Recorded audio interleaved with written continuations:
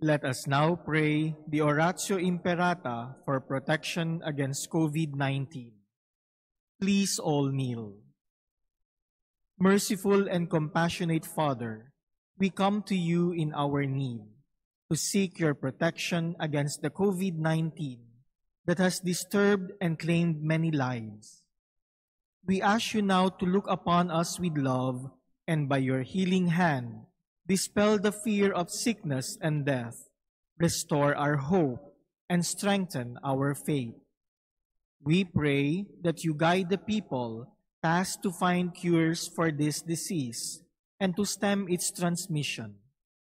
We thank you for the vaccines developed, made possible by your guiding hands.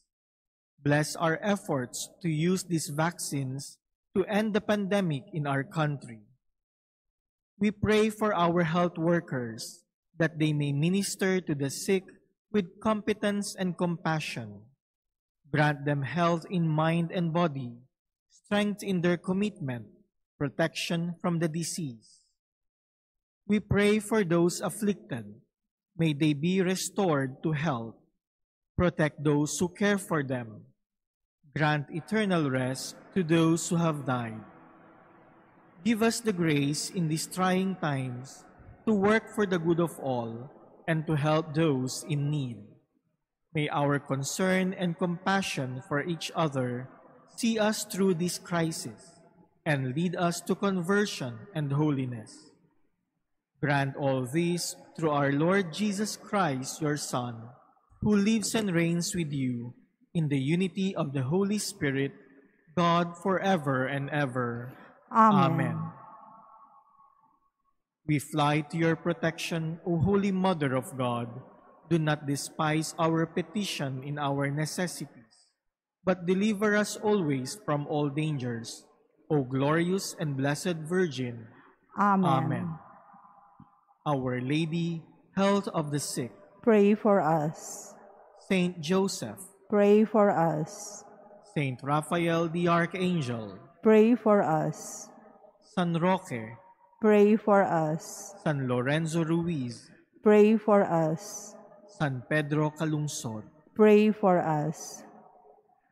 Good morning, brothers and sisters. Please stand as we begin our Eucharistic celebration.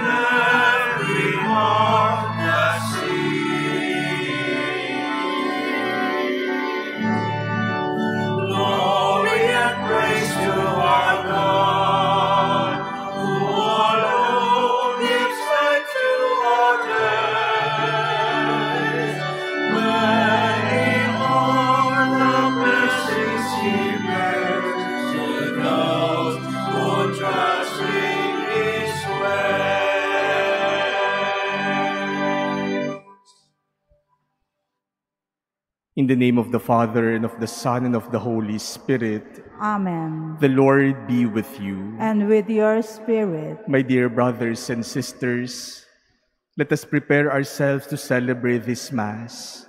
Let us ask God's forgiveness for all our sins, and let us entrust ourselves to God's merciful love.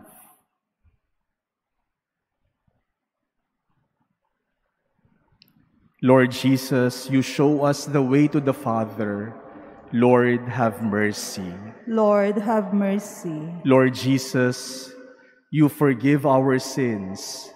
Christ, have mercy. Christ, have mercy. Lord Jesus, you are the Good Shepherd, leading us to everlasting life. Lord, have mercy. Lord, have mercy. May Almighty God have mercy on us, forgive us our sins, and bring us to everlasting life. Amen. Let us pray. Almighty and merciful God, graciously keep from us all adversity, so that unhindered in mind and body alike, we may pursue in freedom of heart the things that are yours. Through our Lord Jesus Christ, your Son, who lives and reigns with you in the unity of the Holy Spirit, God forever and ever. Amen. Please be seated. A reading from the letter of St. Paul to Titus. Beloved, you must say what is consistent with sound doctrine, namely, that older men should be temperate, dignified, self-controlled, sound in faith, love, and endurance. Similarly, older women should be reverent in their behavior, not slanderers, not addicted to drink, teaching what is good, so that they may train younger women to love their husbands and children, to be self-controlled, chaste, good homemakers, under the control of their husbands, so that the word of God may not be discredited. Urge the younger men, similarly, to control themselves, showing yourself as a model of good deeds in every respect, with integrity in your teaching, dignity and sound speech that cannot be criticized, so that the opponent will be put to shame without anything bad to say about us. For the grace of God has appeared, saving all and training us to reject godless ways and worldly desires, and to live temperately, justly, and devoutly in this age, as we await the blessed hope, the appearance of the glory of the great God and of our Savior, Jesus Christ, who gave himself for us to deliver us from all lawlessness and to cleanse for himself a people as his own, eager to do what is good. The word of the Lord. Thanks be to God. The salvation of the just comes from the Lord. The salvation of the just comes from the Lord. Trust in the Lord and do good, that you may dwell in the land and be fed in security. Take delight in the Lord, and he will grant you your heart's requests. The salvation of the just comes from the Lord. The Lord watches over the lives of the wholehearted. Their inheritance lasts forever. By the Lord are the steps of a man made firm, and he approves his way. The salvation of the just comes from the Lord. Turn from evil and do good, that you may abide forever. The just shall possess the land and dwell in it forever. The salvation of the just comes from the Lord. Please stand.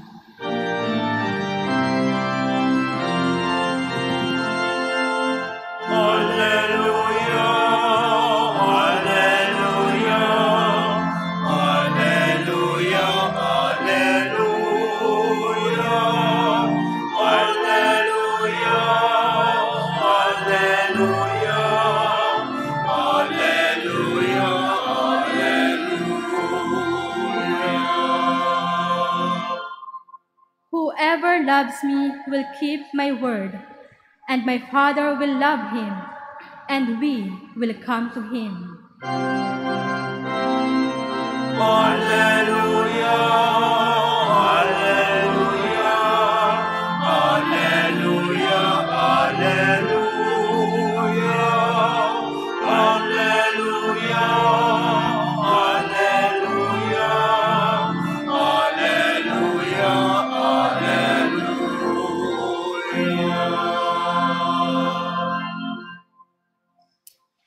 The Lord be with you. And with your spirit. A reading from the Holy Gospel according to Luke. Glory to you, O Lord.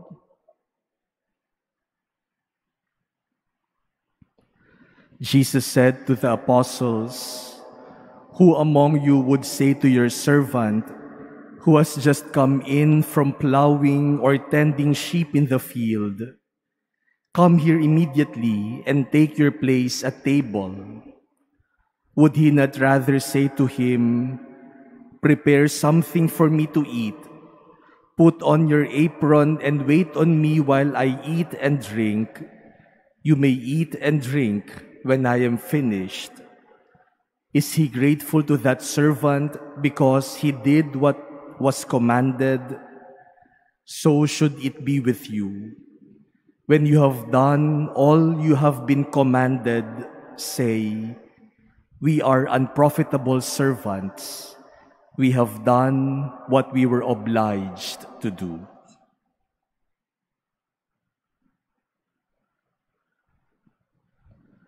The Gospel of the Lord.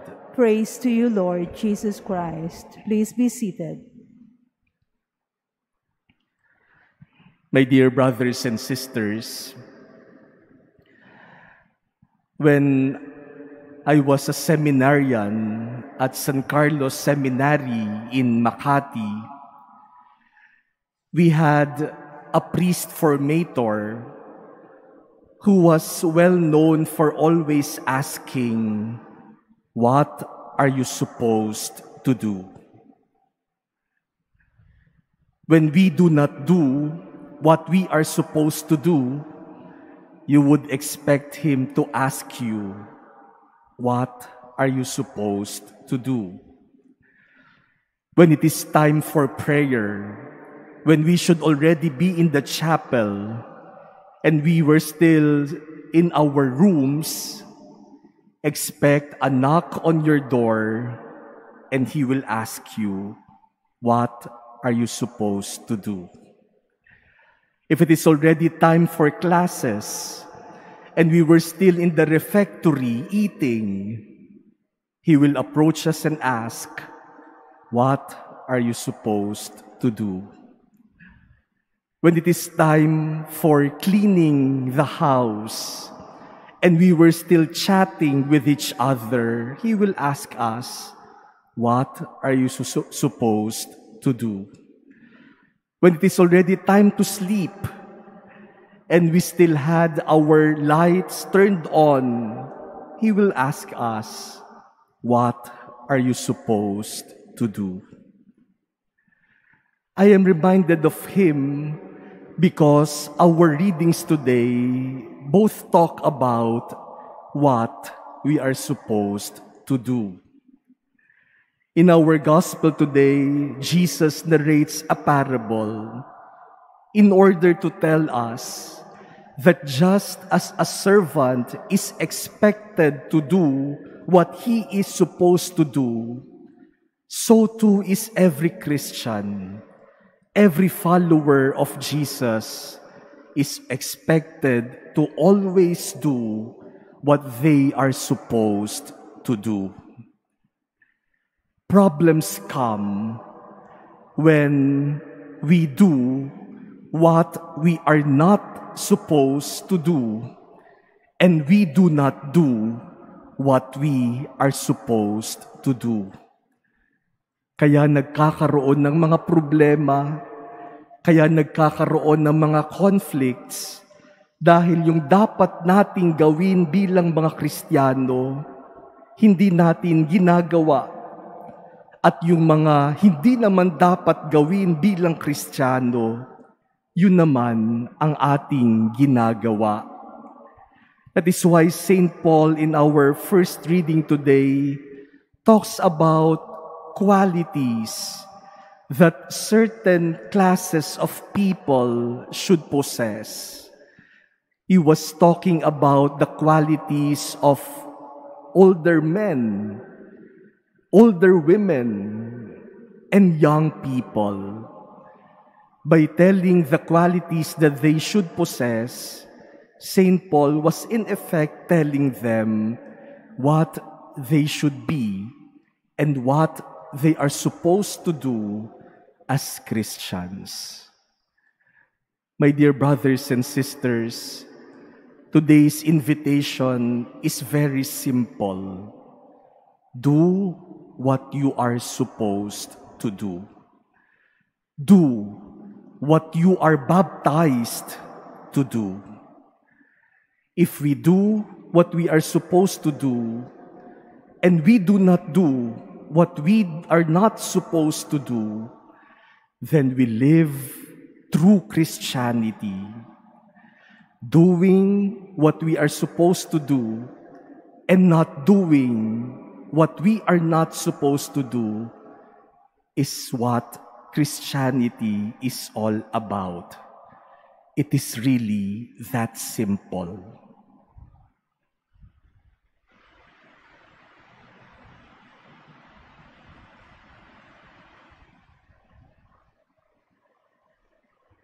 Please stand.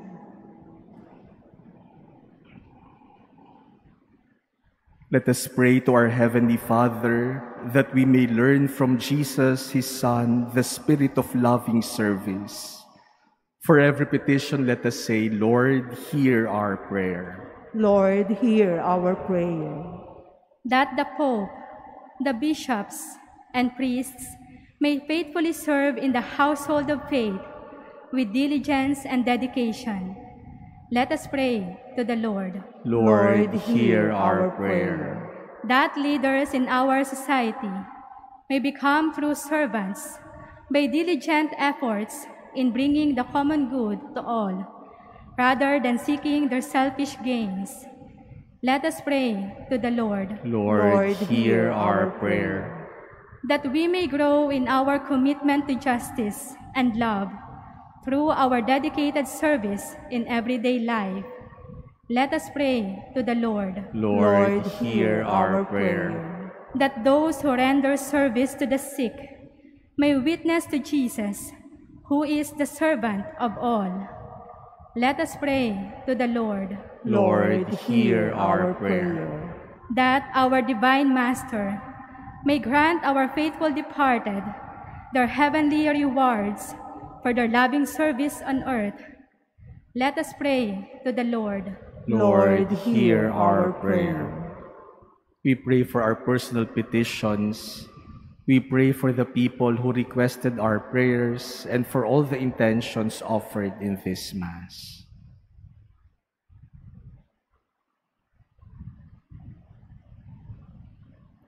Lord God, help us to become servants for one another with Jesus, who is our Lord, now and forever. Amen. Please be seated.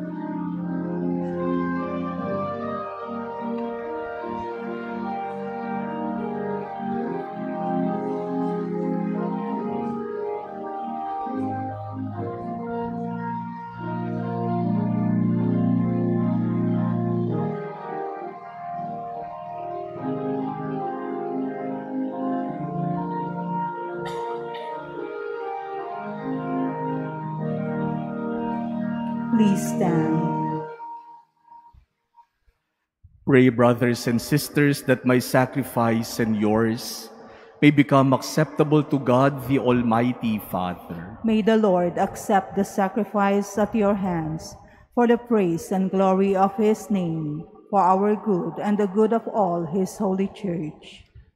Look with favor, we pray, O Lord, upon the sacrificial gifts offered here, that celebrating in mystery the passion of your Son, we may honor it with loving devotion through Christ our Lord. Amen.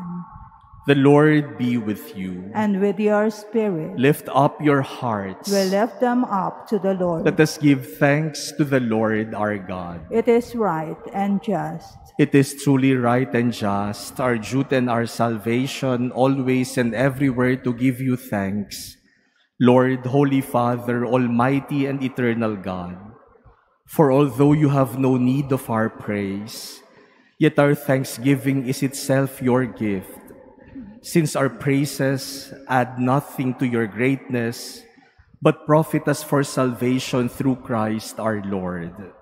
And so in company with the choirs of angels, we praise you, and with joy we proclaim, Holy, holy, holy Lord God of hosts, heaven and earth are full of your glory.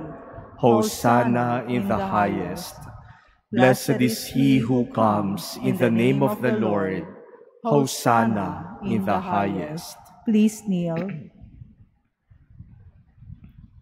You are indeed holy, O Lord, the fount of all holiness.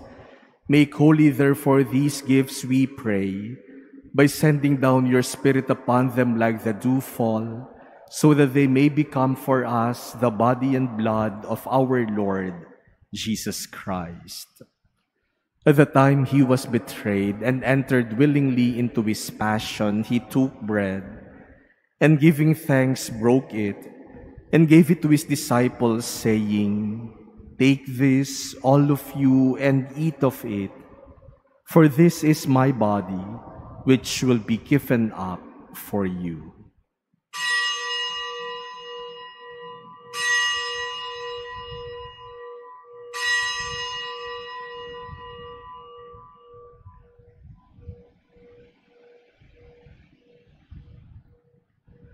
In a similar way, when supper was ended, he took the chalice, and once more giving thanks, he gave it to his disciples, saying, Take this, all of you, and drink from it, for this is the chalice of my blood, the blood of the new and eternal covenant, which will be poured out for you and for many for the forgiveness of sins.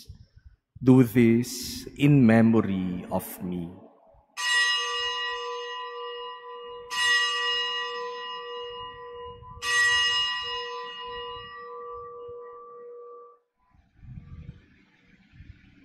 Please stand. The mystery of faith. We proclaim your death, O Lord, and profess your resurrection until you come again.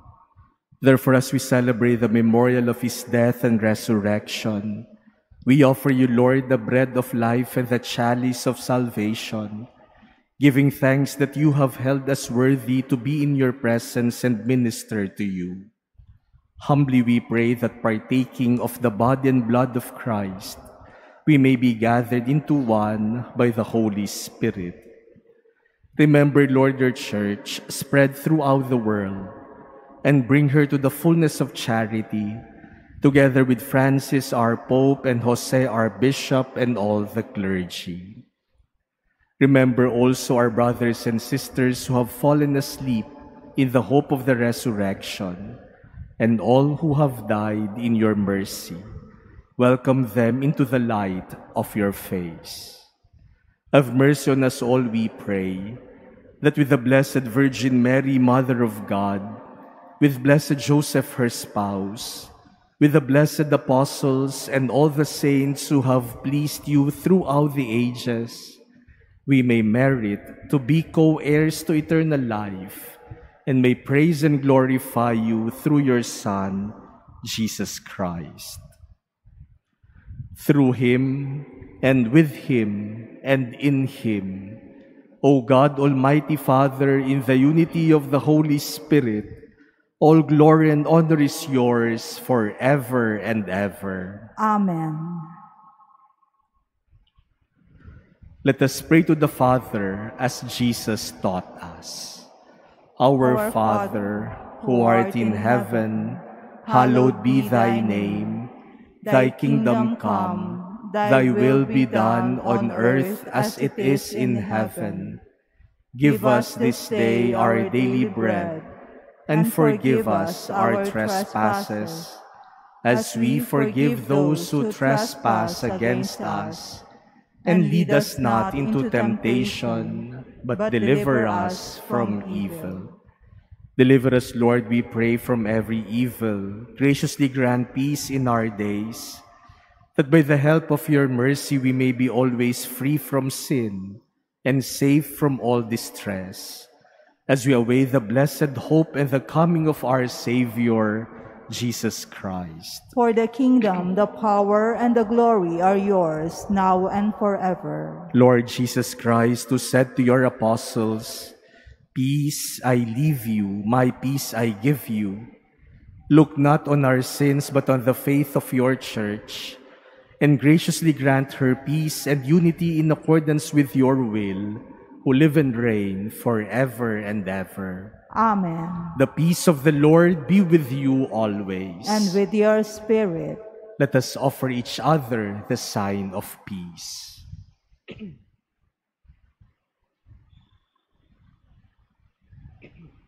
Lamb of God, you take away the sins of the world. Have mercy on us. Lamb of God, you take away the sins of the world. Have mercy on us. Lamb of God, you take away the sins of the world. Grant us peace. Please kneel.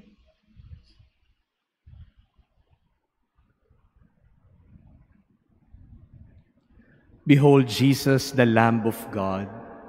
Behold him who takes away the sins of the world.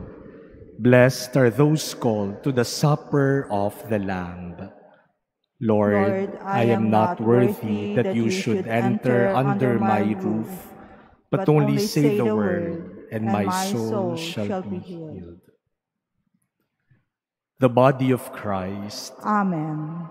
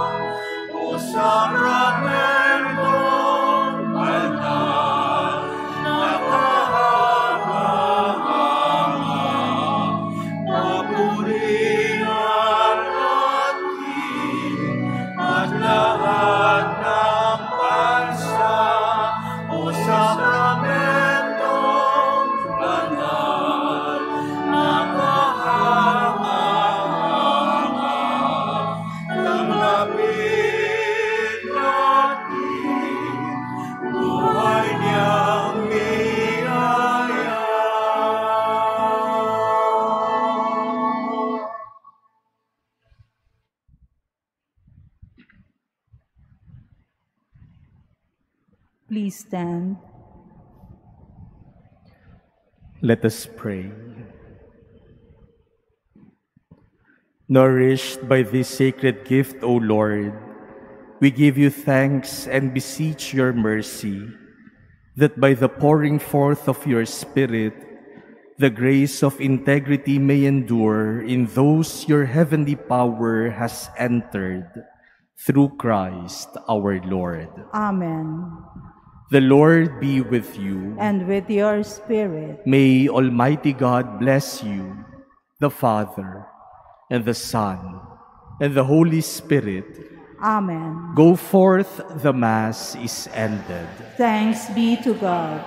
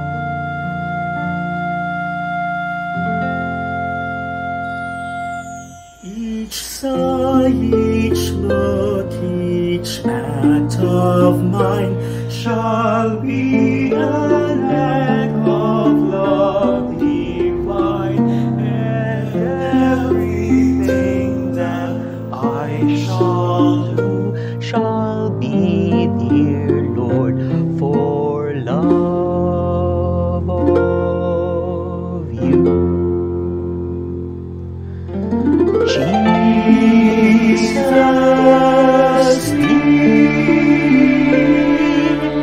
lead to my love, and everything that I shall do shall be, dear Lord, for love of you.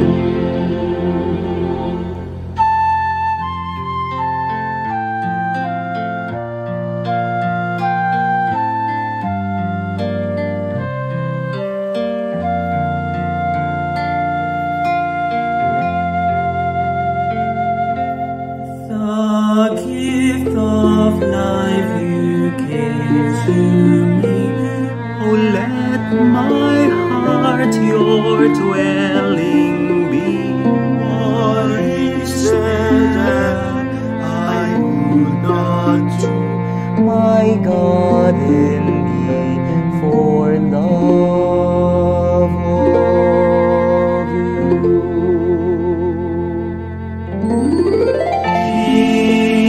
Jesus.